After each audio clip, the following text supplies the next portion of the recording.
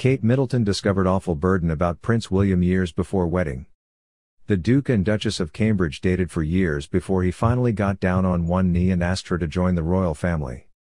The couple famously split for a period while they were at university, and although they've spoken about it, there is still a lot of speculation about what made them decide to temporarily call time on their romance. But according to one royal expert, the split may have happened because the then Kate Middleton realized exactly what she was taking on by dating Prince William. Judy Wade, former royal correspondent at Hello! Magazine, said, she might have realized the awful burden she would have taken on. It's a life sentence marrying a royal. The Duke and Duchess spoke about their brief split in their engagement interview, and Kate admits it made her stronger. William said, "We did split up for a bit. We were both very young. It was at university and we were both finding ourselves and being different characters and stuff. It was very much trying to find our own way and we were growing up. It was just a bit of space. It worked out for the better."